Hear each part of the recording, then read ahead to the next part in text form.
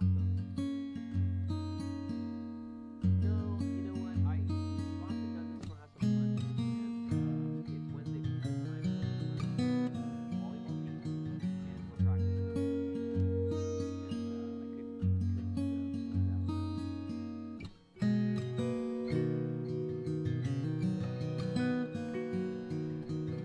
Yeah, I know. It's like we really done a poor job because it was on Mondays until I got my volleyball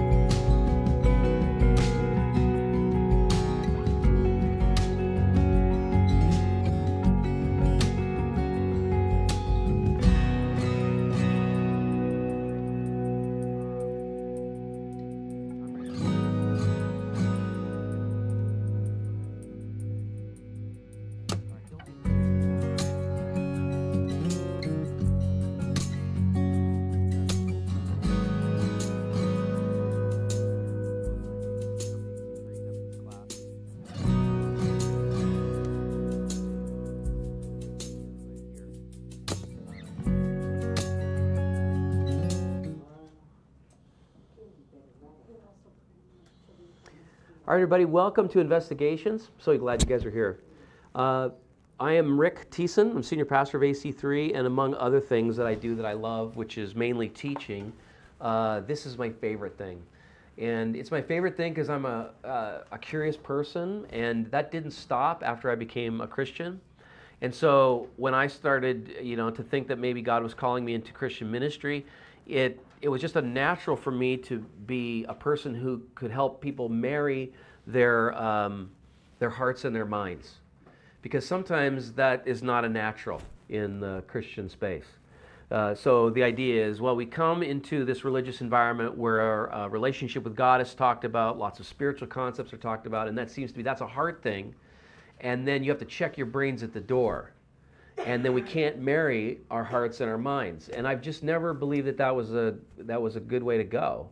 My thought was, and it was just an assumption I made, and it made sense to me, and I've never had to let it go, which is that if there is a God, God is true. He's the foundation of all reality.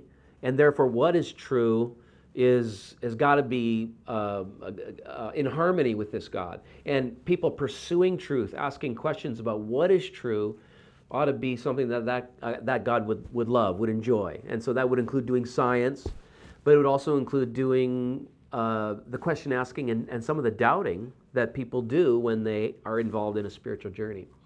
So that's our church. And our church has kind of baked that into its DNA. So we want to be a safe place to ask dangerous questions. And by dangerous questions, we mean, questions that are like, should I ask that because it's too heretical? Is that okay to express that doubt about a really core Christian idea?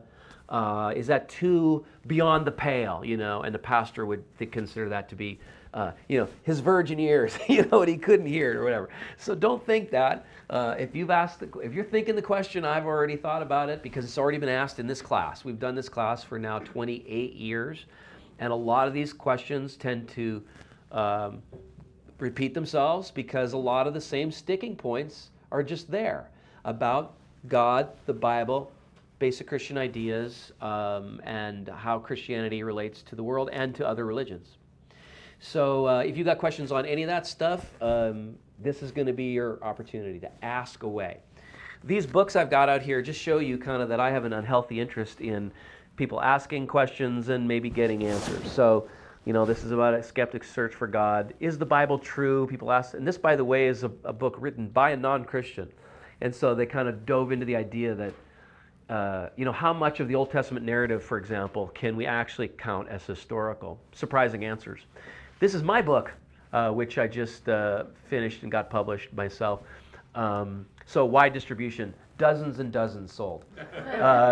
But anyhow, a big sticking point, and by the way, a lot of it thanks to this class, so if I could get all the graduates of this class together over 28 years, thank you, because they really spawned the production of this book. Because, here, so the subtitle is, it's called The Two Falls, Reconciling a Benevolent God with a Brutal Earth. So a lot of questions, not all of them, and if you don't have questions in this area, don't worry, there's lots of questions in other areas, but a lot of this spawned from the science and faith, creation, evolution questions. And so, a lot of, the resolution that we talked about was, how to reconcile the creation account of Scripture with the standard scientific model. And when we did that, a subset problem of that was, well, we got a really brutal earth filled with carnivorism, blood, death, fangs, disease, destruction. And it's going on for a really long time before people show up. And how do we reconcile that with a good God? So that's that book, and that's a set of questions that people have. People ask about UFOs and how that reconciles. If aliens exist, people are talking about that in the news lately. Talking about the real Jesus. Some people have questions about whether Jesus in the Bible is the real Jesus or if he was kind of made up and legendary, and are there other accounts more reliable? Creation, evolution, miracles, are they possible? The case for Christ. So I got all these books, and some of them from a skeptical perspective, some of them from believing. But if you're interested in any of this stuff outside of class, you can come to me and say, hey Rick, you have a resource on X, and chances are I can turn you on to something. I want you to turn your attention to the screen for a second, just so you understand the ground rules, okay? So we're going to gather your questions today, And there is, number one rule, is there's no such thing as a dumb question, okay? So if you're thinking about it, if you think your question is dumb, at least half the group wishes someone would ask it, okay? And that's just because some questions, they feel like they're, like I said, maybe too controversial or whatever. Just throw it in there. We promise you we won't be offended. So nothing dumb, and probably, if you're thinking on it, everybody else has. Number two, we don't have all the answers. So,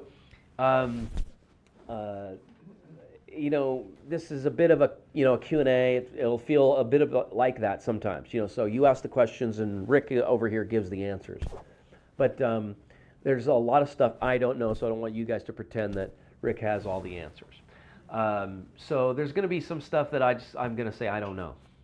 And there are going to be some things where you ask questions on areas about which good-hearted Christians disagree. And I'm going to try to be very honest about both the viable positions Christians take, and then maybe my position on it, and then let you think about it the way you think about it. And sometimes that's the best way to go. That is kind of teaching you guys how to think and not what to think. Make sense? Because sometimes that is super helpful. Then you can kind of dig into your own answers on some of these things. Number three, we operate from the premise that God does not play his cards close to his vest. Okay, so we get this from Jesus. So this is a presumption in this class. So we want to be super open-minded, but I'm coming from the perspective of a convinced Christian. And in part because of what Jesus said about the search for truth. So he said this one really cool thing about seeking answers. He said, ask and it will be given to you. Seek and you will find. Knock and the door will be opened. The premise behind that is that there's another seeker if you're seeking answers, and that's God, right? So there's two seekers in the spiritual search. One is you, and you're saying, I got a question about the Bible, or I got a question about religion, or a question about whatever. And you're seeking answers, you're seeking truth, and if there's ultimate reality, to find it. But just understand from my perspective, from the perspective of the Christian faith, there's another seeker in this equation, and that's God, and he's seeking you. So if that's true, then it's true that God is eager to reveal himself to you, and maybe this is the opportunity. This class is the opportunity for you to find that out. And then finally, discussion is allowed. Check that. It's not just allowed, it's encouraged, it's absolutely essential. So there'll be times when someone pipes up, let's say I know James pipes up with a question, and someone over here says, well, I've always thought about that, and I wondered about, and then we have a little crosstalk. That's cool. Okay, so that's fine. So we have a little discussion that goes along with some of the questions that we ask. So it's not just me up here monologuing, okay? So it's totally cool that you jump in on me too. Like if I'm not answering your question, please just raise your hand again and you say, oh, actually, Rick, that's not where I'm going. It was more like this, because I don't want to waste your time. So, okay? So those are the ground rules. And there are a bunch of different websites, by the way. So if you could start getting hot on this whole issue of, I wonder if there's credible answers to hard questions. A couple of websites I've got bookmarked. This one is reasonablefaith.org. And most of the material here is generated by a really, really smart dude, a guy named William Lane Craig, that guy right there. He's got 2 PhDs. One in philosophy, one in theology, several undergraduate degrees, and just an amazing, amazing question answerer himself. So they have produced some really cool videos on subjects that we'll cover. So that's Reasonable Faith. Then if you really get into the creation evolution type stuff, this website, Evolution News and Science Today, is really great. And it just full disclosure, it critiques the fully materialist view of nature. So if you come at nature and science from a position of, well, there's no room for design, this website critiques that assumption. This website by a Canuck, yes, Hugh Ross. I'm a Canuck, by the way, I'm Canadian, so we'll make lots of Canada jokes here. So a fellow Canuck, a guy named Hugh Ross, runs this website, Reasons to Believe. He's actually an astronomer and has a PhD in astronomy and is another super smart dude. So this is kind of his bailiwick, right? Finding reasons for faith inside of the interesting facts of science. So you may think, is that possible? And so I invite you to check that out. So I'll tell you just a little bit about my story. Then let's go around the room and just give your first name and a Reader's Digest version, like a couple sentences of how you found yourself in this class, okay? And then at least we're on a first name basis, and then we'll get rolling with the questions. That sound good? So, as I said, my name's Rick. I grew up in a Christian home, and like I said, I was always a very curious kid, and I think I didn't have really a whole lot of reason to disbelieve the basic Christian story. Some of you probably did, so it'll be interesting to get your perspective. But I didn't, but that didn't mean I was a Christian. Okay, and so that was a huge deal, like to realize that you could believe the beliefs but not be a believer. Does that make sense? And that's a real category, where you can say, yeah, I believe Jesus existed, I don't really have a reason not to believe he was who he said he was, which is a supernatural thing, Son of God, Savior of the world. But I did not have faith in him. And so it was a fascinating thing where then I had a life-changing encounter with Christ. When I surrendered to him in faith, I felt God speaking to me about my past and my brokenness. I received the grace of God, and I was a brand new person. And what was amazing about that was that I just sort of assumed that Christianity might be true, but everything it promised, you know, about being made new on the inside, being spiritually reborn and all that stuff, was just sort of fancy talk. I thought, you know, that's all that it really was, you know, that people sort of drummed that up or whatever. Then it happened to me. And it was like, oh, this works. And so for me, it was then, I wanted to know why it worked. Okay, so then it was like, does it work because it's true? Or was it like true for me because it works for me? Do you understand the difference? And I wanted to know. Well, did it work because it was true? Or was it only true because it worked for me, right? Like, and you understand the difference. Was it subjectively true, but was it objectively true? And so that set me on this sort of course of investigation, and that's why I'm right there with you guys if you've got lots of curious questions. All right, so that's me. Then we're going to go here, your name, and how do you find yourself in investigations class, mister? My name's Dwayne, and I've been coming here since 2008, and it's so stimulating, I just keep coming back time after time. Glad you're here. Hi. Hi, my name is Jessica. Jessica. Are you asking literally how I found out about this class? Yeah, I mean, just, you know. About me and why. Yeah, whatever you want to say. How you. Well, I heard about this at Sunday service, and so. Cool. Just was curious. Just want to hear people's ideas. Good, nice. I'm glad you're here. Jessica. Yeah. Okay. My name's Alexander. I went to college with your son. Oh, did you? Yeah. And so you know, do you know Nick too then? Yeah. Okay. Yeah, we all went to college together. Okay, cool. So we started coming here sometimes, and we came last week and heard about this thing. Awesome. I'm glad you're here. It's great. James, I've been coming here for a little over 12 years. Came just here since AC3 to say thanks and wasn't a Christian at all. And God found me here. And I still think of myself as a brand new Christian, and I still have a million questions. So, Yeah. Cool. I'm glad you're here, James. My name is Ron, and wife and I have been attending for just a couple of months. And for me, I was raised in a Christian home, always felt like I was a Christian until I realized that I hadn't really made a firm commitment. And that was when I was a junior in high school. And it felt called ever since. Okay. So, Cool. It's like my story. yes. Yeah. Exactly. My name's Diane, and I have loved the Lord as long as I can remember, from childhood even. And we're old Christians. We've been going to church for years and years, and we've recently moved here. Okay. Yeah. And we're delighted to be. Awesome. So we're just. The one that has prompted us to go here is Darren and Dana. Oh, okay. So. How do you know them? Actually, from another church that we attended, as a matter of fact, Darren was our son's best man. Was it an Alliance church? It was. Christian Missionary Alliance. You and I need to talk after Yeah. class. I was you got raised in that class or in that church and went to one of their schools. So yeah, that's my sort of original denominational background. Yeah, Mountain View Community Church. Yeah, Yeah. yeah. there you go. Cool. We're gonna talk. Sure. That's God. So Ron and Diane. Yes, indeed. Okay, great.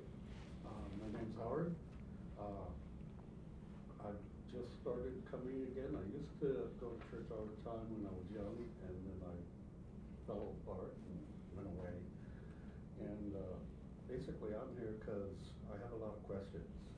I believe that Jesus existed, but I'm not sold on God.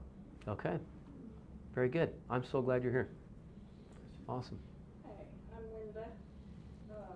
I always believed in every question when I was growing up. And then my younger daughter, Holly, she does nothing but question. Hmm. And she believes in God, but Jesus, oh, he's just a good person. Okay. So that has been quite the opening. Yeah. Okay. Awesome. I'm Ann, been coming to AC3 for a long time now. Yeah.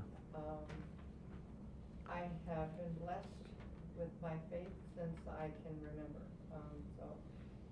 Doesn't mean I, have not followed the path that he set out for me many times, but the fact is that I just never lost faith. Mhm. Faith has always been a part of me. Yeah. And so but I love this class. Hmm. This has been 5 or 6 that I've come, and there's not a class that there's a new question or a new way to approach that I've been able to use Yeah. with other people. Yeah. So it's a good thing. That's great. I'm glad you're here, Ann. And it's always new, fresh coat of paint. Michael, I've been coming here for over a decade now. This class is a great thing to find out about questions about the world and how it is, and also I want to share it with people of the world. So. Yeah. Good. So thank you for doing the live stream, Michael. Appreciate it. Jackson, wait a sec. Jackson, you're here. Your name is? Jackson. Okay. Very good. Well, I just came into this class and Because your mom's working in the other room? yeah. All right. Well, I'm glad you're here. I'm glad you're here. I'm Rachel. I grew up in church like all my life. Okay. That's what I was anyway. I had answers my whole life, and the standard answer, if they couldn't get something, if they couldn't sway you in their way, was you just gotta have it. Oh, yeah. And Right. it just wasn't doing it for me. Yeah. So I've been waiting for a class like this my entire life. Okay, cool. Literally. Yeah. Very good. Well, I'm glad you're here. This is my 3rd time. My Oh. name is Marcia. Hi, Marcia. And this is my 3rd time of trying to come for the whole thing. Okay. And I already know I'm going to miss the next session. Okay. Got it. So if I get a question in.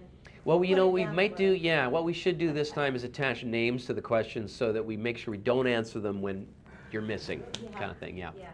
Yeah. You had that when you were in the morning. Okay, I'll try to. Roxy's going to be our stenographer. I'm Roxana. I've been coming here, I don't even remember when I started. It was on and off for like 3 years, and then kind of became more committed in like 2018. This was probably the first class that interested me here, and my sister told me about it. And I just come as often as I can because I like questions. I have questions, and then I like to hear other people's questions. I kind of mentally keep track of the trends and like what the topics are Right. for that particular one. Yeah. I have been roped into helping facilitate an apologetics group, Oh, specifically yeah. aimed at women. Yeah. But I think it's a really good way to ground your faith, and it's Mhm. kind of what helped me. I always wanted to know why. Awesome. I'm glad you're here. I'm Jess, and I've been coming here for about 14 years. Been to this class probably 2 or 3 times, I think. And I'm always kind of, I go up and down with my faith. I kind of struggle a little bit, and so I Mhm. always want to retake the class, just kind of, Yeah. find answers. And then my son Gabe had questions that I didn't know how to answer, so Got I'm it. dragging you to this class. So Nice. here we are. So did she just answer for you? Yeah, I don't think I need to say anything. Okay, got it. We got Gabe over here. All right. Very good. Well, I'm so glad all of you are here. I really am. And so how about we do this? We'll have a short little word of prayer. We're going to presume that there's two people on the end of the seeking equation. You're on one end and God's on the other. And we're just going to make that assumption right out of the gate. And we're going to pray for some illumination. And then you're just going to populate this whiteboard with your questions.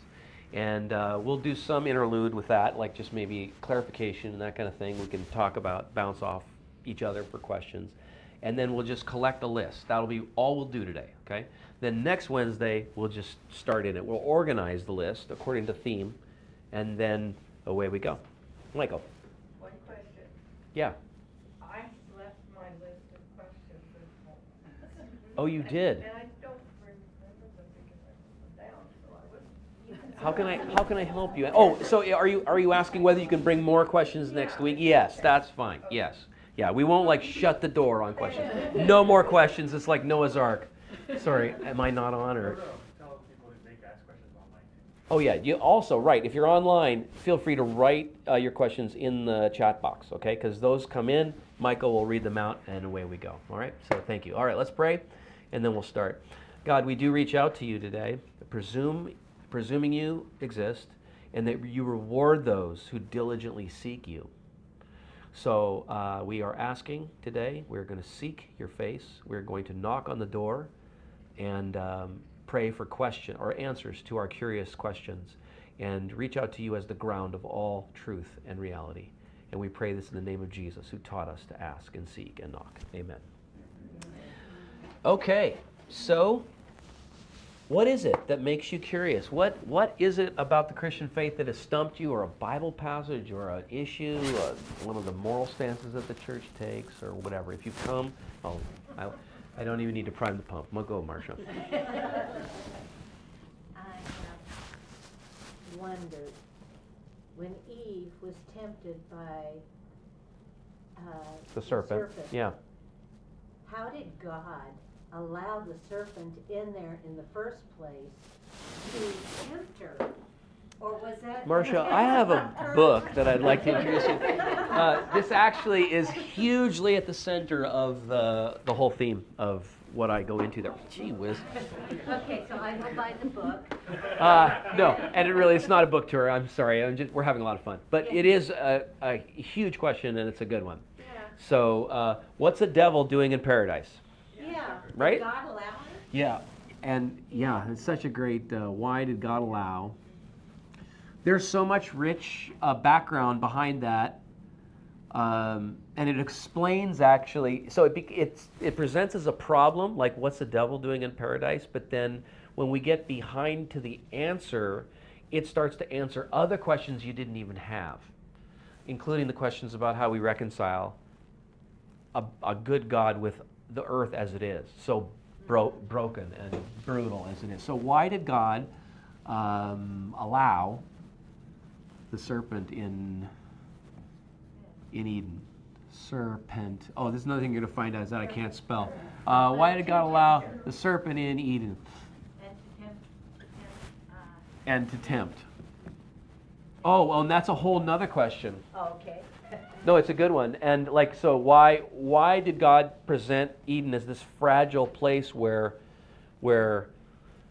one fall and boom, the whole thing collapses, right? Why okay, so why the tree, right? The tree of knowledge. Knowledge. Here we go. Why the tree of knowledge? Because, yeah, I mean, it's like he put them on a precipice and said, "Don't fall." Yeah. Something like that. Yeah. Good question. Excellent. So those opening chapters of the Bible. So many questions come out of them because they present problems to our modern scientific minds, but then when we get into it, we realize so much stuff is answered in them. So, great questions. Good, thank you. Good start. What else? Yeah, Alexander. If Jesus said it's accomplished, why did he appear to Paul after saying that? Okay, so when he says it is accomplished on the cross, Yes. why does he appear to Paul? So I just want to get inside the question. The assumption you're making is that when he says it's accomplished, what do you think he's saying? What do you think Jesus is inferring? Well, his sacrifice. Yep. So then the appearance to Paul is like an additional... It's like a P.S. Yeah, P.S. I got it, yeah. So if the work of Christ is done,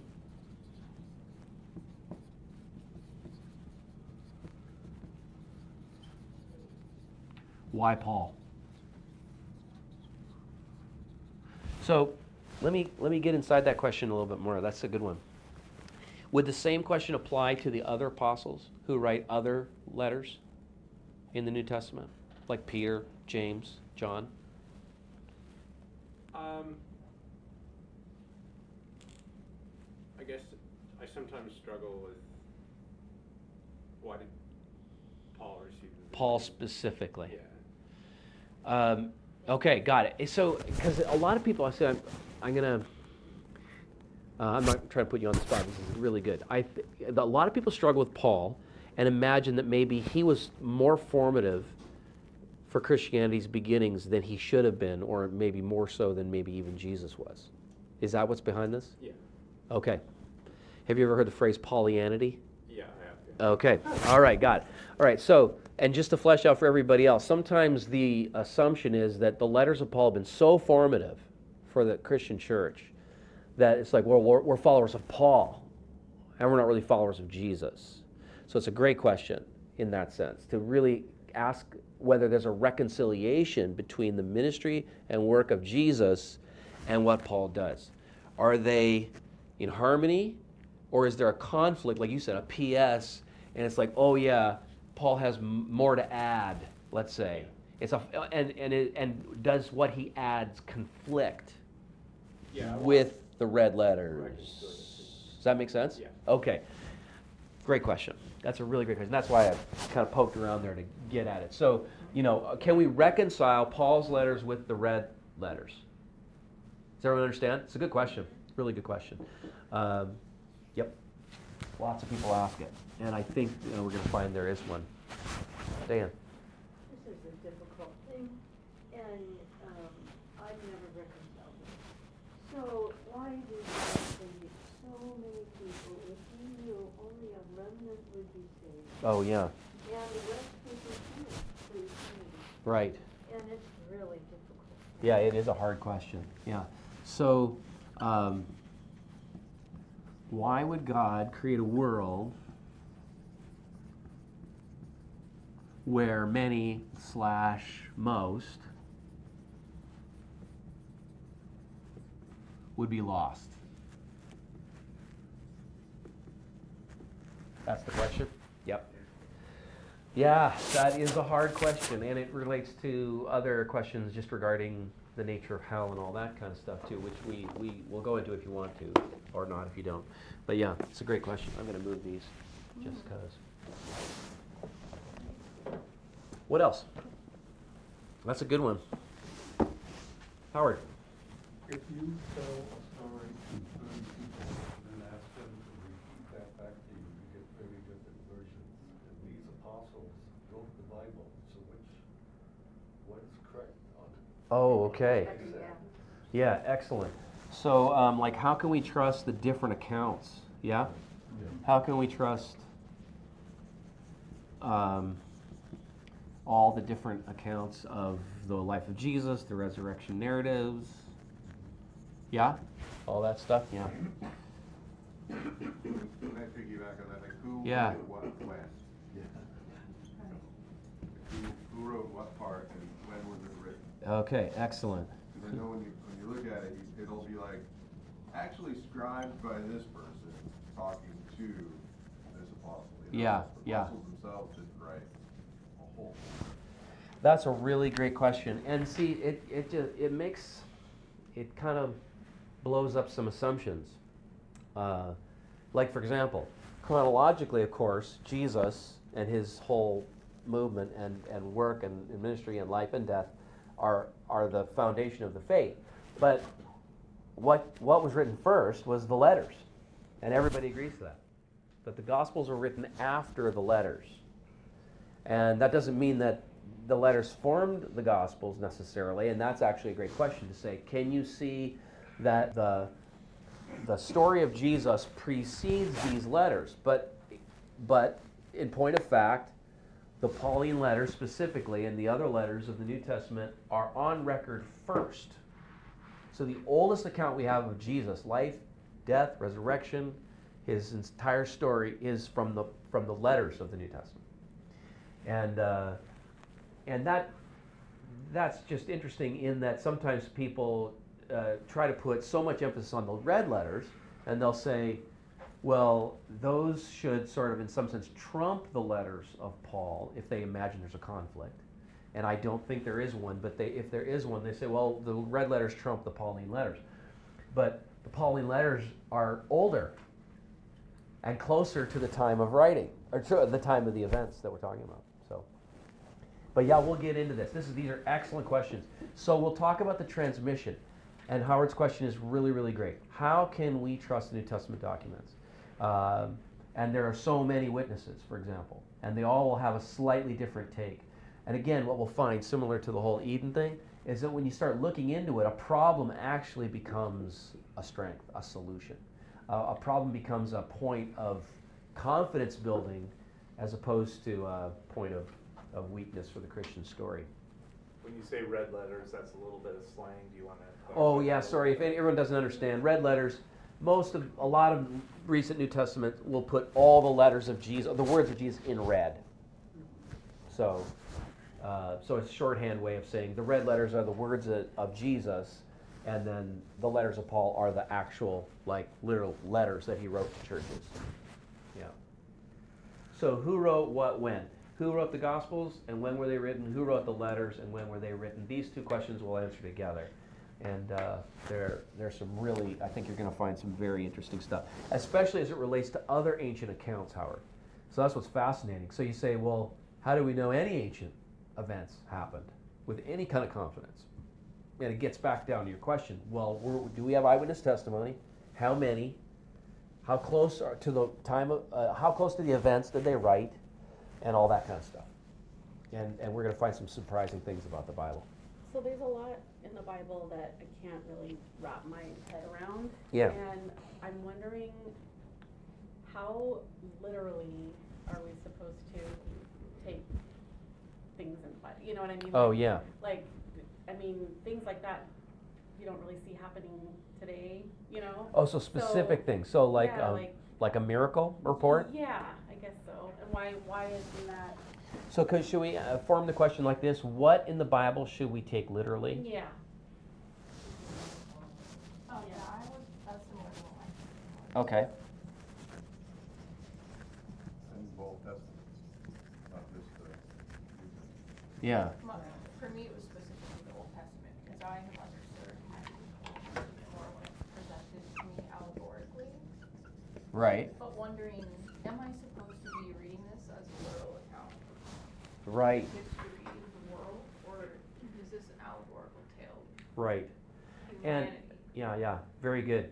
And there's some parts that are you could, and this is a fancy word for everybody. Okay, hermeneutics. Who knows what the word hermeneutic means? Well, Fancy word. What? A hermit is.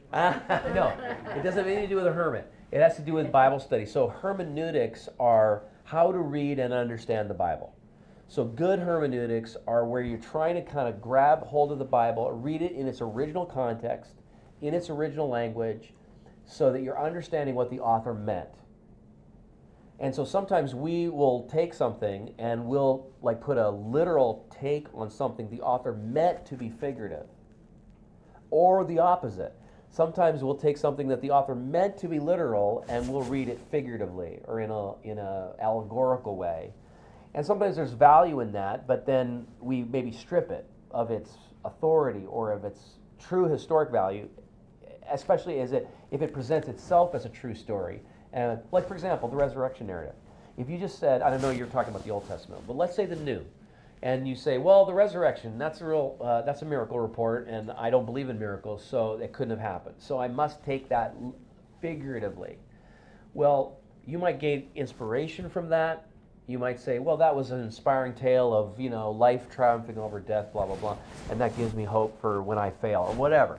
But you strip it then of its intended meaning, because if the author means you to understand that Jesus bodily rose from the dead, then and we don't understand it the way he meant it to be understood, then we've stripped it of its, or at least of its original meaning.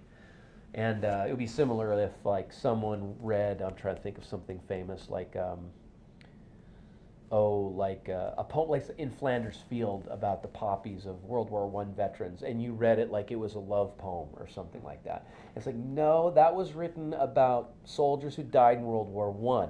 And so, you'd strip it of its intended meaning. So it matters, I guess, is all I'm saying. It matters that whether we take it literally or figuratively, and we should be willing to do the hard work, because there's sometimes hard work involved. Like, and sometimes we help the Bible not be taken as a cartoon. Like, for example, when the Bible says God will shelter you under the feathers of his wing, and we say, well, that must mean God has wings. It's like, well, no, probably not. That's found in the genre of poetry, and it should not be taken literally. And if you take it literally, you turn the Bible into a cartoon. And similarly, if you want to spool that all the way back to a thing like Genesis chapter 1, and we say, are we obligated to take the days as 24-hour solar days, or could we take them as non-literal days? And that makes a massive difference, right, in how seriously we can take that text. So, great question, and we'll get into it. The more specific you guys can get, Jess, with this, the better. Like, so if you say, well, which thing are you having a hard time taking literally, kind of thing, and then if you can come up with a couple of examples, that'd be great. Like, was the flood a worldwide flood? That's a great one, yeah. You can write that one down. Yeah, okay. For example, yeah. I know you got it in your Flood. Did you have another one, Jeff? Sodom and Gomorrah, was it actually destroyed? Oh, that's going to be fascinating to get into that. Yeah, and this is where science does help us with our Bible interpretation, because the science of archaeology will speak to some of these events. Did they recently find evidence of Sodom? They did. They know, that's why I underline it. We're going to have a lot of fun with that one. I'll just, I want to tease it. So they actually, again, most archaeologists working in the field are not believing people. So a symposium on the dig that they found at Sodom and Gomorrah, the site of Sodom and Gomorrah, which are two actual ancient cities in the Dead Sea area, they uncovered evidence at the right layer. So imagine that when you're digging down in history, right? Because cities get built up over a period of time. So you dig down, you get to the right approximate era of Sodom's fall, and so they have buildings that have been destroyed, and human remains and pottery and all that kind of stuff. And when they got down there and they discovered what took Sodom out, they asked the experts what happened, and they looked at each other uncomfortably, and they fidgeted in their seats, and they said, well, we're just going to say this, and don't ask any follow-up questions, a fire event. And so that's a fascinating and very recent discovery.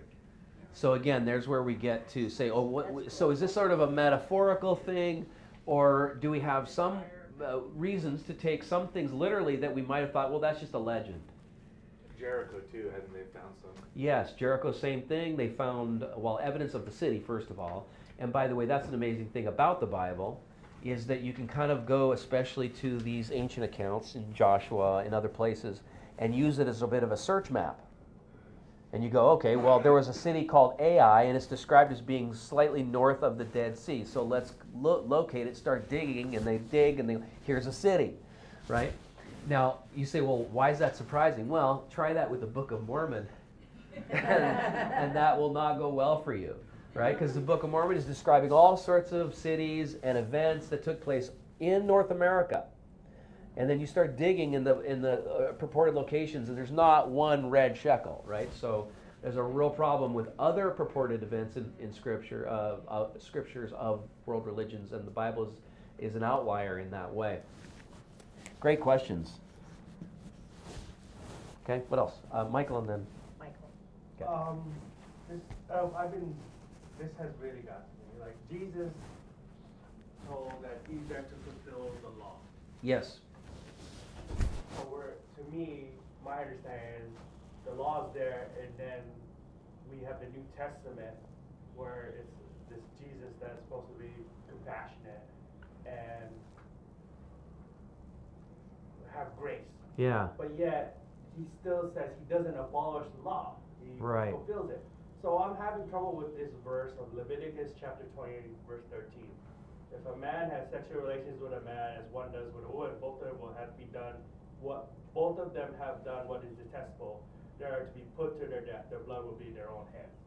So how does Jesus fulfill the law with that type of?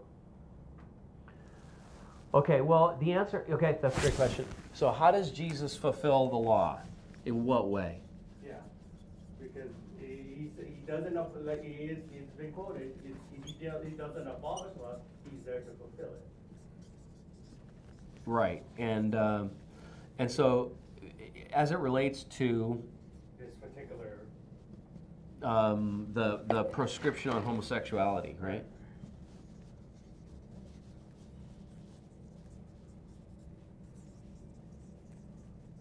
Well, when we answer this question, Michael, it may have relevance to this, but it will be much more general than that. Okay.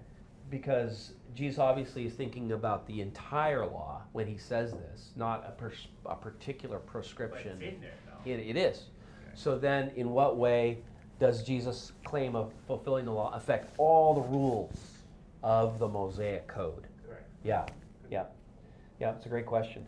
And so, in what sense? Let's dive just a little deeper and flesh out the question. In what sense are we done with the Moses Law? Right? Are Christians who live in the Jesus revolution, in what way are we finished with Moses because of this word? Mm-hmm. Because you're right. He says fulfill but not abolish. Correct. So what does that mean? Yeah. Fulfill implies that it's like it's done in some way, but not abolish means we still hang on to it. Correct. So how do we? Yep, very good. That's an excellent question. All right, let's keep going. Great stuff. Oh, Marcia had one. Mine seems pretty simple now. Who wrote Genesis? Who wrote Genesis?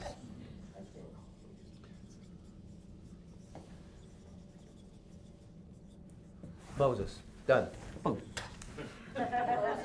Well, he is traditionally ascribed as but it's not as simple as that. So we'll get into it. Because, for example, the end of Deuteronomy has the death of Moses. So obviously Moses didn't write that. Right? I'm just before the end of Deuteronomy, so you just ruined it for me. Oh, I'm sorry. Oh, spoiler alert. Spoiler alert. Okay. I have to now tell a funny joke about that. So we're sitting there as a church. We got a bunch of tickets for the last Chosen thing. So Chosen is a really cool rendition of the life of Jesus, and it's been in theaters. So someone shows up, and one of the gals says, "Oh, I can just hardly wait to get to the part about Jesus entering Jerusalem. You know, on the Palm Sunday. You know, when he enters into Jerusalem." And someone said, "Oh, they're going to get to that. They're going to, what did they say? They're definitely doing that part, and also I can't remember, something else about the time when he gets into Jerusalem during the Passion Week." And she said, "Really? How do you know that?" And they said, "Well, there's a book about it." And she says, "Is it on Amazon?" Yeah, no, it's called the Bible, sweetie. It's called the Bible. It's been around, bestseller, maybe you heard of it. So, yeah. All right, so who wrote Genesis? Great question. Let's keep going. Along that line. Yeah. What translation would you say is best for a new Christian Oh. versus say someone that was more experienced? Excellent. What translation?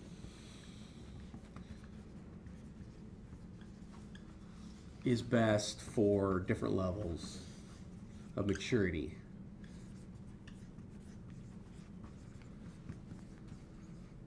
Oh, brother.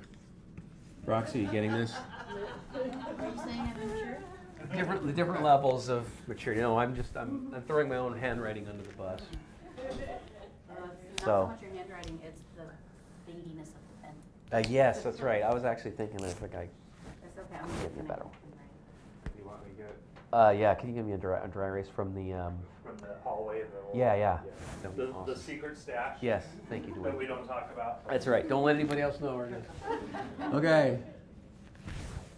That is excellent, and there are a bunch. How many of you are reading out of the King James Bible right now, and that's all you do?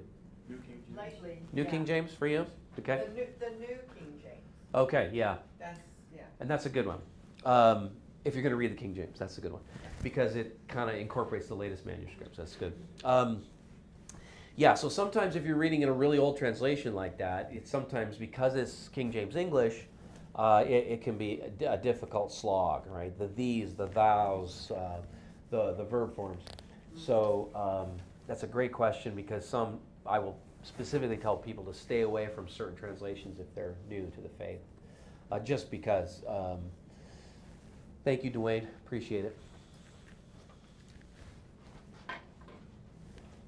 And by the way, translations are on a spectrum.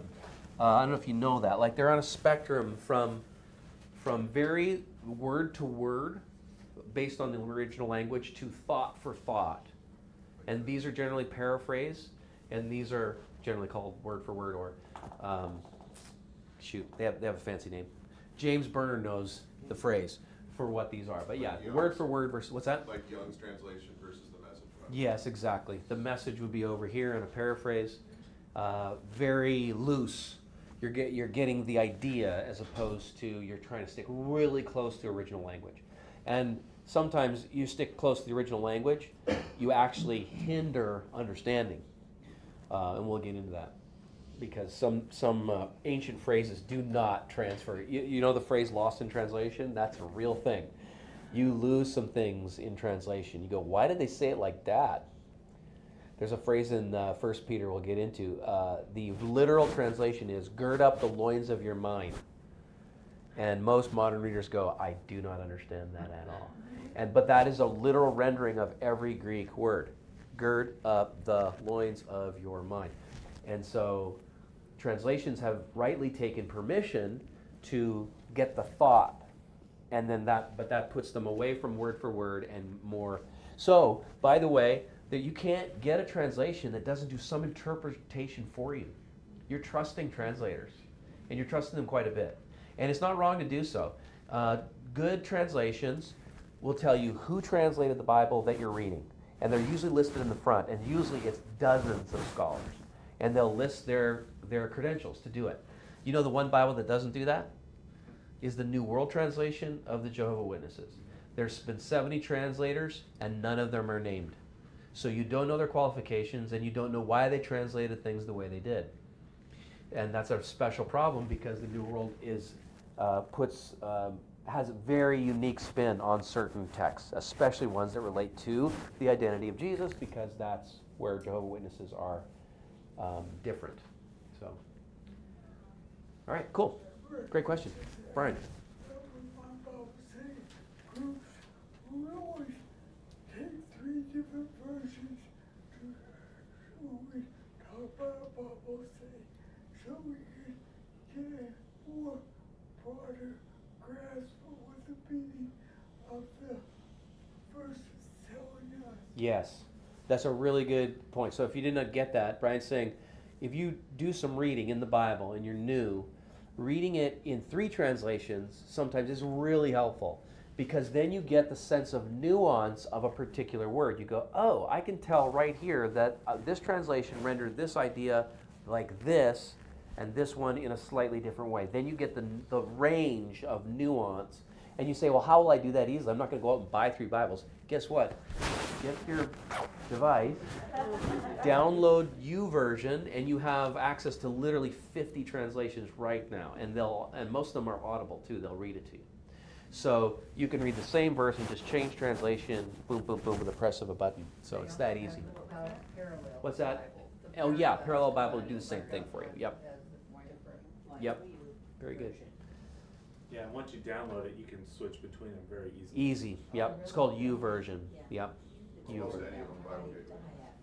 Yeah. Go read it, it speaks to you. Yes. When Jesus said before Abraham was, I am, Yeah. is he referencing being part of the Trinity, or is he saying that he's always been within God? Yeah, that's a great question. What does Jesus mean? In I think it's John 8:58. Someone check me on that. What does John mean in John 8:58? It says before Abraham. So clearly, he must mean pre-existence, right? In some way. So that's a fascinating claim all by itself. Before Abraham was, I am. So he's claiming some sort of pre-existence, but then this incredible thing, right? It is 8:58. It is? I got it right? All right. But then he says that, right? And if you're in the... Say again?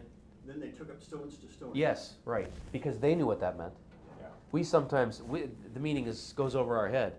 But if you understand Yahweh translates generally into I am that I am, then you understand what Jesus is implying. Yeah. So, Alexander, you're specifically wondering, does he just mean pre-existence, or is he claiming something more significant about deity? Yeah, because in Genesis, in the beginning there was a word, and the word was with God. Yeah. Is that Jesus? Right. Yeah.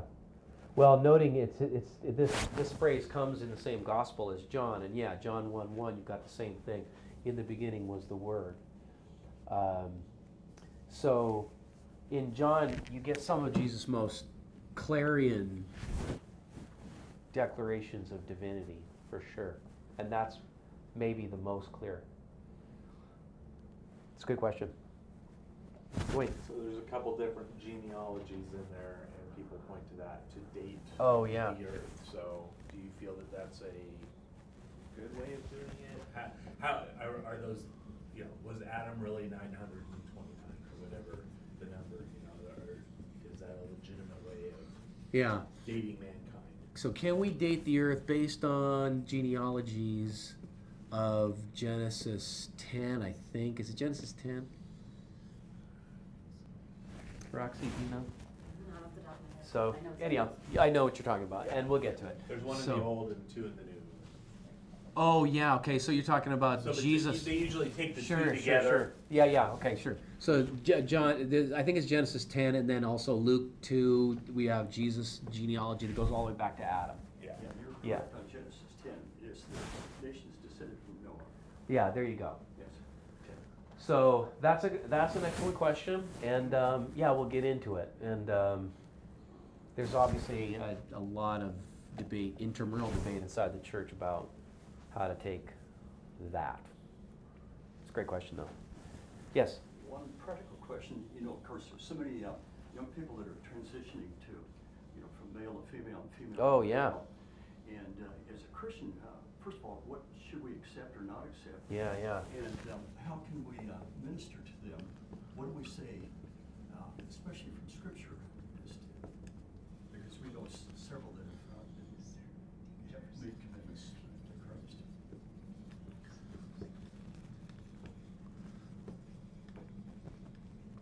How about that? How should Christians handle the trans phenomena? Yes.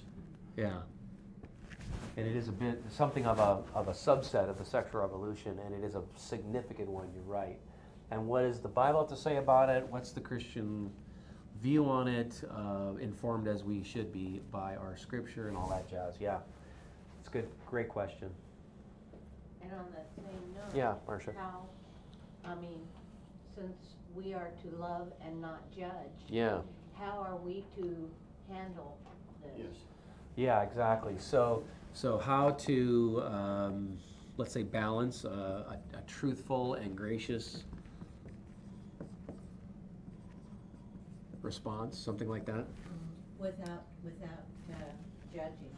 Yeah, without judgment. I forgot what Paul said, like, I got the verse where basically you are supposed to speak the word, but with not with. Yeah, it's Ephesians 4:15. Yeah. Speak the truth in love. There you go. Yeah. How we balance. How are we supposed to speak the truth in love, In and, love. and not judge? Not judge. That's a great, actually, the subset of this question will get us into Matthew 7, because that's where Jesus says, do not judge. And if we know what he means by that, then it'll actually help us. Because if we take him to mean do not judge as in don't make a moral assessment of different behaviors and or ethical positions, then we go amiss. Because the very next verses help us understand that he doesn't mean don't make any moral assessments. He means don't judge with a certain type of attitude. So once we get that right, then we realize that what we're not being asked to do is to not make moral assessments. We're just supposed to not make moral assessments in a particular way. Understand? Well, we'll get to it. Okay. We'll get to it. So there's a difference between judging in one way, let's say in a really harsh way, and judging in a way that it makes allowances for grace and mercy. There's two different ways to judge. Okay. We'll get to it. We're looking forward to it. Is that your judgment? Yeah, right. That's my judgment, Marcia. Would it vary or based on whether they were part of the church or not, or believers or not? Yeah, absolutely it would. That's really good. So, that's really great, James, to expand this conversation to anyone who's engaged in behavior that doesn't line up with a specifically Christian ethical framework, right? That's really good. Does our, let's say, advice and or response change based on Christian commitment? Yeah, the short answer to that is yes. And how so? We'll get into it. By the way, when I do this, I'm just shortening the word Christian. That is not because I'm trying to X out Christ. It's because in theology classes, key is the Greek word that starts Jesus' name. Okay, so it's just shorthand is how we learn how to spell. I got one in there then. Not Xmas. Why do we call him Jesus? Okay. Instead of Yeshua. Yeah. Why do we continue to mistranslate things like the Ten Commandments or words? Should be Lexi Dixon, the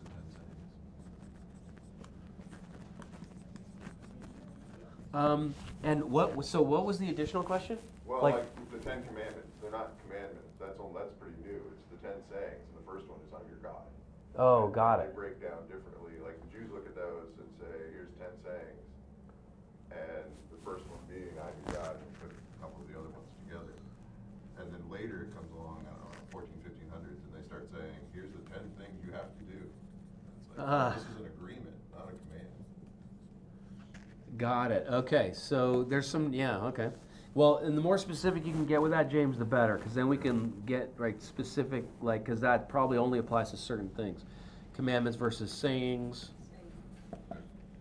Some people bring this up, this issue of why we've mistranslated things, and then they become embedded in our modern psyche. Is the words used for homosexual in 1 Corinthians chapter 6?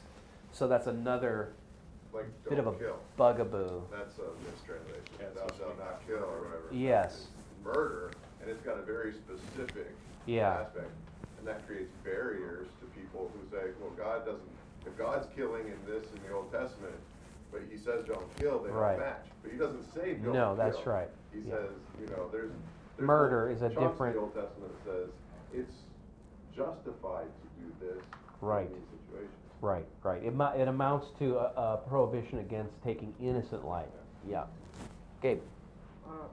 Why didn't God offer guidance to Lucifer before casting him down?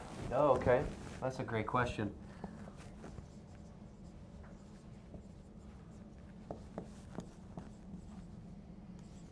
Why didn't God offer guidance to Satan before casting him out?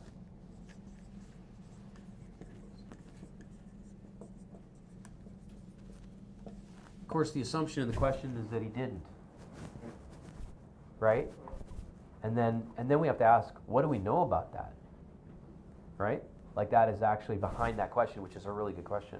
But then you say, okay, wait, what am I presuming when I ask that question? And then we say, wow, what do we even know about this event, which every Christian seems to imagine that they know happened in some, based on biblical revelation. And it turns out we know maybe less than we thought we do. Does Satan still have access to heaven? Because it seems to imply in Revelation that he's kicked out. I think it's Revelation. Yes, yes. But then in early in the Old Testament, it seems like he does still have access, right? In Job and that sort of thing, yes. So that whole question gets a bit murky, but nevertheless, we can ask, like in a more generic way, why would God even allow for the fall of a great creature like Satan in the first place, right? Because of all the devastating things that would flow from his fall. Yeah, great question.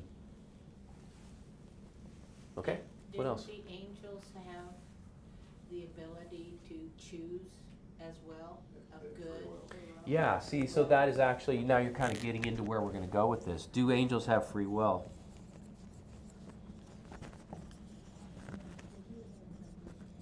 And just imagine for a second that they didn't. I mean, what would we be imagining? We'd be imagining a super race of spiritual beings of incredible power and intelligence that weren't capable of making a free choice. So they would be like robots. And well, so, then you'd have to say that Satan was created to fulfill that role if he had no free will. right, and then what does that imply about God? Right? Yeah. Michael? When is the apocalypse supposed to be coming? When what? When is the apocalypse supposed to be? When is the apocalypse going to... We are going to answer that, to the day. Everybody, mark your calendars. When everybody says it doesn't. Yeah. When will the apocalypse... Will happen as stated in the Book of Revelation. Everybody's hot on the trail of that because of the solar eclipse, which we know. Oh my God. Yeah. It's so funny that Christians date that like that, when one of the most specific things Jesus ever said about the end times is that no one knows. Not even him. Not even him. So, that is, just what an irony, right? What an incredible irony that that's one thing we steadfastly refuse not to do is set dates.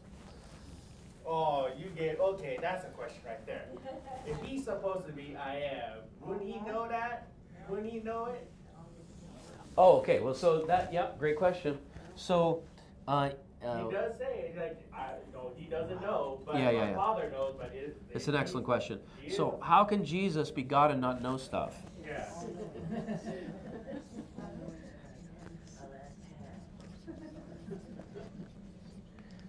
Not know stuff. Mine kind of piggybacks on that a little bit. When his mother asks him to turn the water into wine, he says, "My time has not come yet." Woman, my does, time has not yet come. But My time. But he does it anyway. So has not yet come. Yeah. But, So what was- are you imagining there? So was the plan not as set in stone as we would imagine God's plan of redemption or revelation? What does Jesus changing his mind imply, Yeah, right? What, and Jesus / God, because God changes his mind a couple times in the Old Testament too, right? what does Jesus changing his mind mean?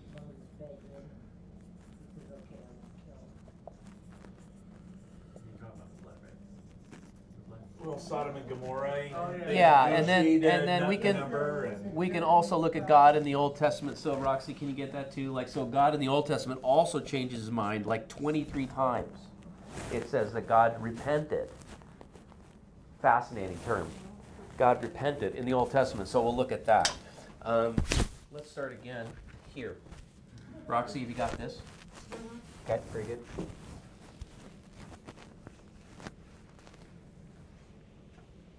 Boy, this is a great list of questions. This is going to be fun.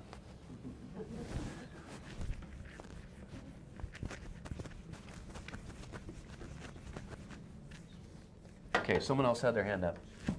Here. Why did God create a sun that gives us cancer? Okay, yeah.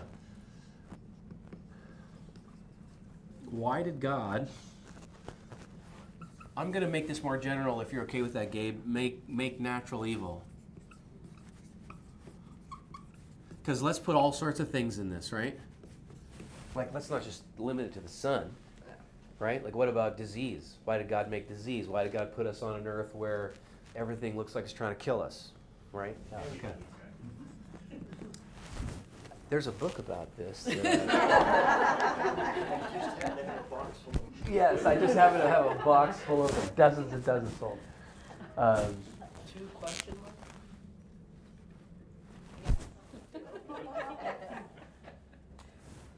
It's good. What else? But Jesus tells us to pray like this. What is prayer, and what words are used for it, like in the Old Testament? Is it a consistent use? Is it a consistent conversation? Ask, what is prayer? What is prayer?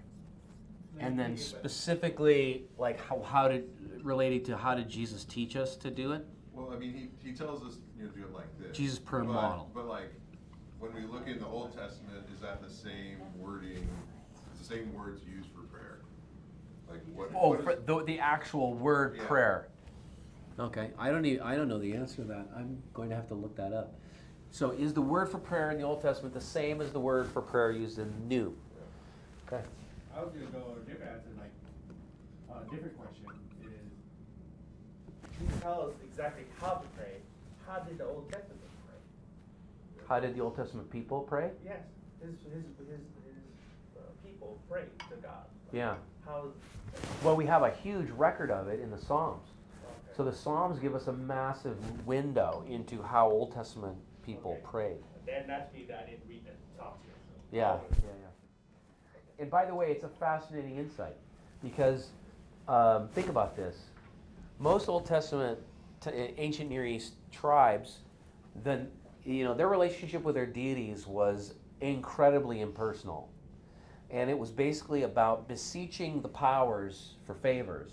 And to do that, of course, it was often about not just sacrifice, but also oaths that you made, sometimes massive sacrifice like your own children. Child sacrifice was ubiquitous in the ancient Near East. Every single tribe did it, except the Jews.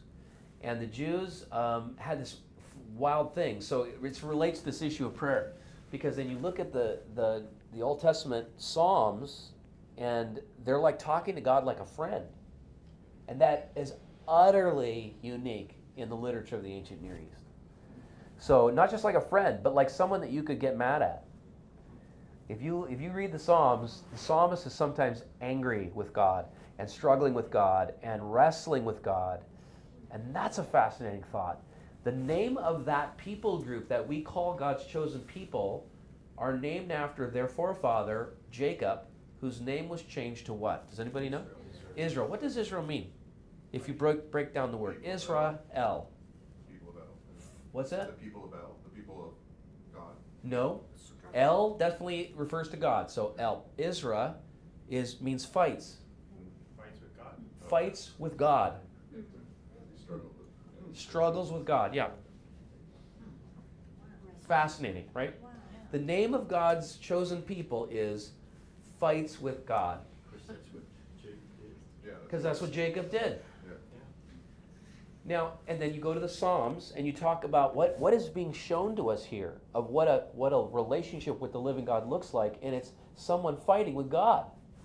So sometimes we think that fighting with God is impertinent, it's heretical, it's inappropriate, it's sacrilegious, and yet God named his favorite people, fights with me.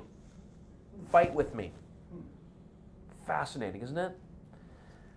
And conversely, I won't get into it. I was going to make a comparison to Islam. We'll talk about that later.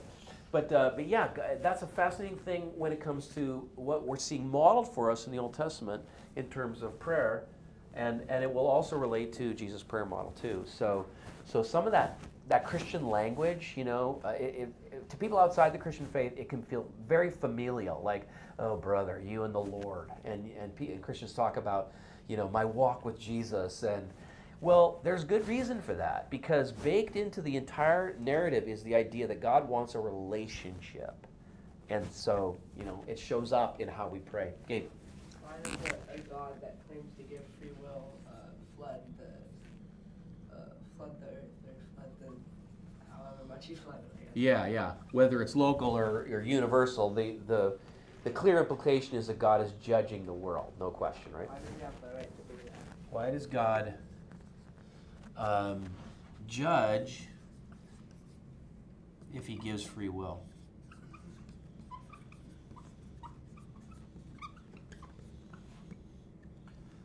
Great question. So here's God says, I'm giving you free will. You can choose me or not. And then he disciplines people for not choosing him. Is that the problem? Yeah. So that's a great question. So we'll get inside that. Some of the answer will relate to what is natural consequence versus what's unnatural. Like what would be like in your, like as a kid, let's say, some discipline comes on you just because it's natural. It's like the natural consequence of choosing a certain path. And then other consequences are imposed. So that's what you're talking about with this, right? That's a discipline that was imposed, as opposed to just a natural consequence. Another thing to add on to that, like, did God try to help them before he flooded them, and what did he do? That's great, yeah. So, did God try to reach them before the punishment? Great question. How do you reach somebody without breaking free will? Right, yeah. And then, reach. What level, what level of coercion is okay, right? And that relates to people today, right, who are seeking God and saying, well, one of the questions people often ask me is, if God wants me so bad, why doesn't he write my name in the sky? Right? Like, Rick, I love you, surrender to Jesus and be mine. Well, okay, well, look, there it is. Okay.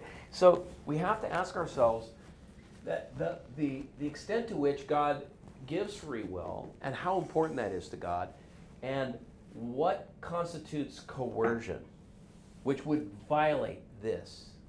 Yep, that's a great question. Was there another? Yeah, wait. How are we supposed to use our Bible? I mean, don't just flip it open and read each day somewhere.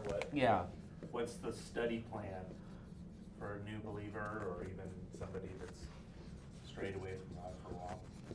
How should I read my Bible? That's great. I like a plan. Yeah.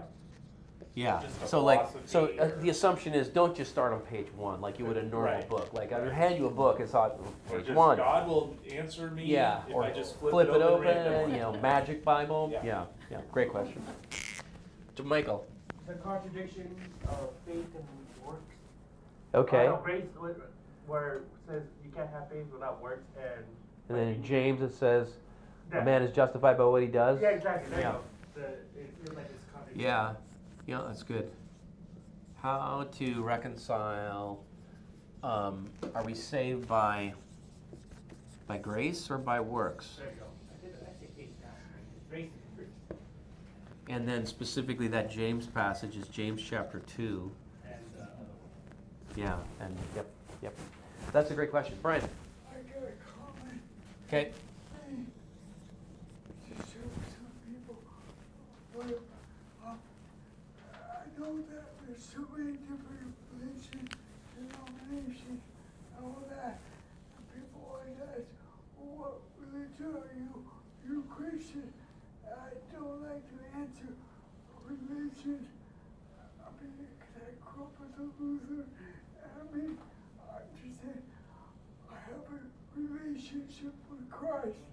And so I believe in His Word in the Bible, and I pray without questions. I don't follow any specific Catholic or Lutheran or Presbyterian or any denomination. So I really I don't say I don't have a religion. I have a relationship with Christ. Yeah.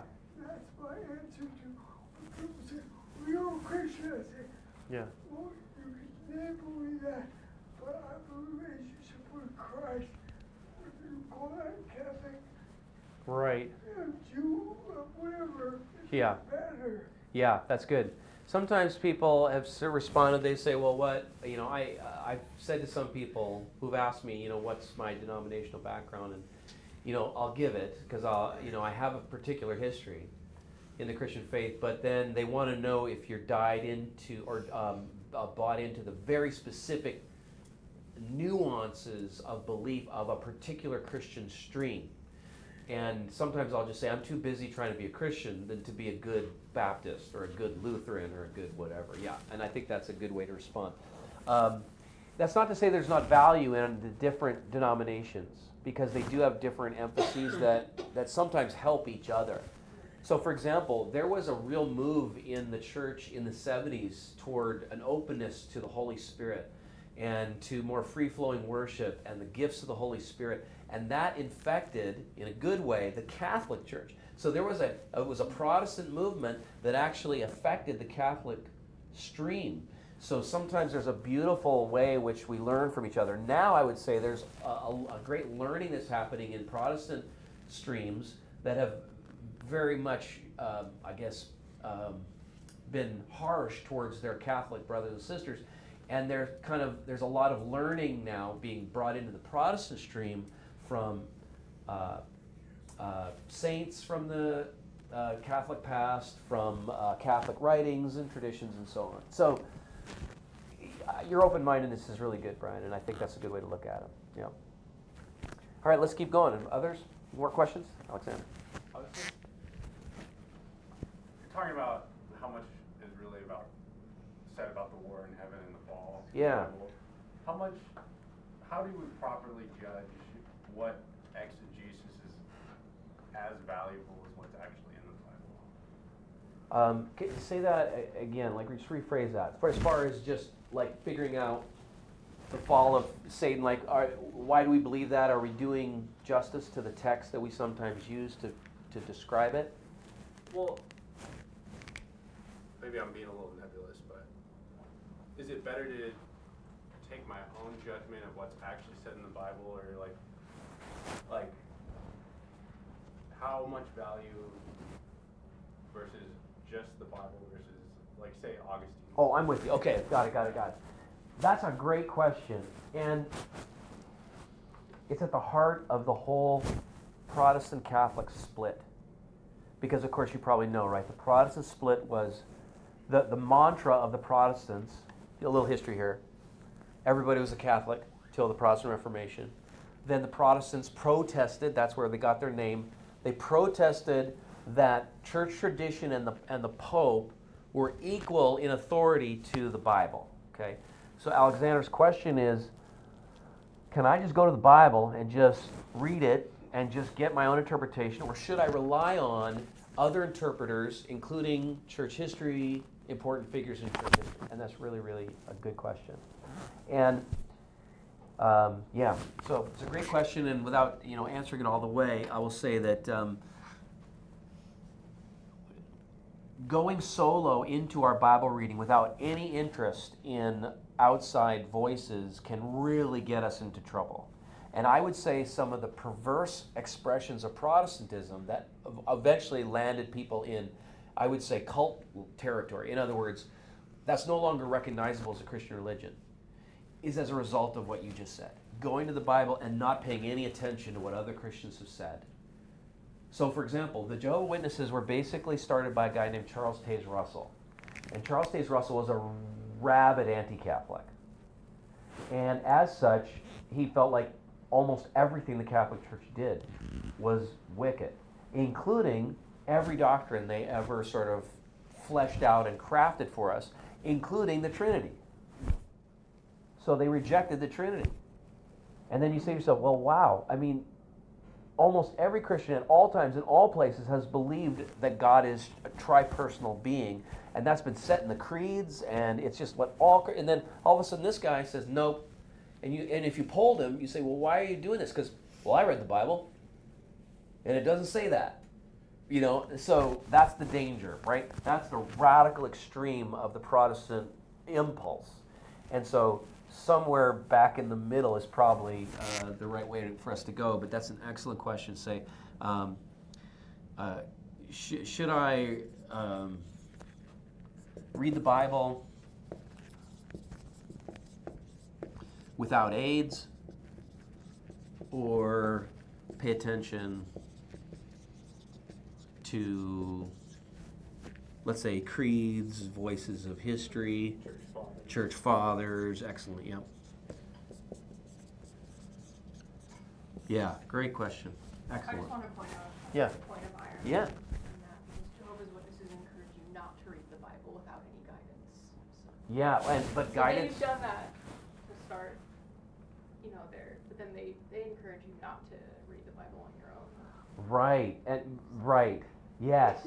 So, yes, because now we need to read it through the lens of Charles Taze Russell and the Watchtower Society, right? Yeah, exactly. How ironic. Yeah. Yep, that's excellent.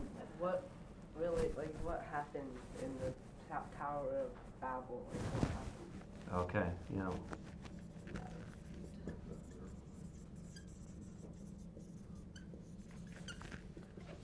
Fascinating story in the Bible as it relates to today.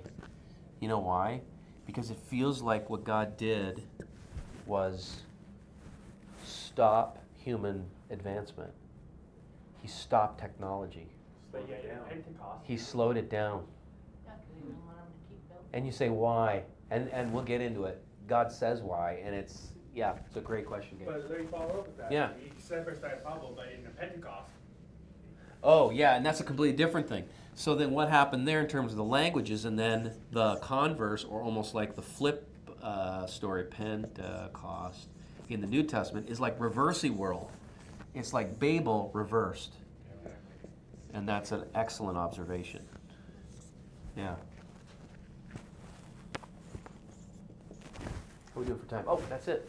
So I want to honor you guys' time, so let's stop there. But hey, listen, this is great. Like, we're trucking all the way up to 8 o'clock with questions. So you can just see, right? You start priming the pump, and just it comes out.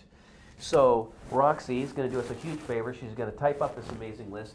We're going to organize it in set of topics, and then we'll handle however you want to handle it without any guidance from you guys. I'll just go start. We'll start probably with the Bible questions, because we'll answer a lot of the questions based on assuming the Bible has historical merit and veracity. So what reasons do we have to believe that? So we'll start with those questions probably next week, okay?